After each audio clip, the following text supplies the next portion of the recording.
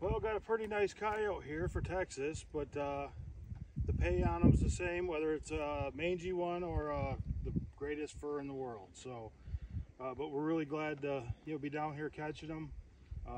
We're just using the basics sets like we use at home, using Dunlap lures and sheet traps, lures and baits, and predator control group we even throw out there.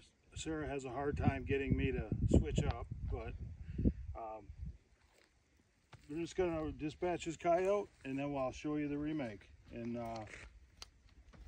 just got to set them in good spots, keep the traps working through when you don't catch anything, and this is what happens if you keep the traps working and set more traps and set more traps and set more effing traps.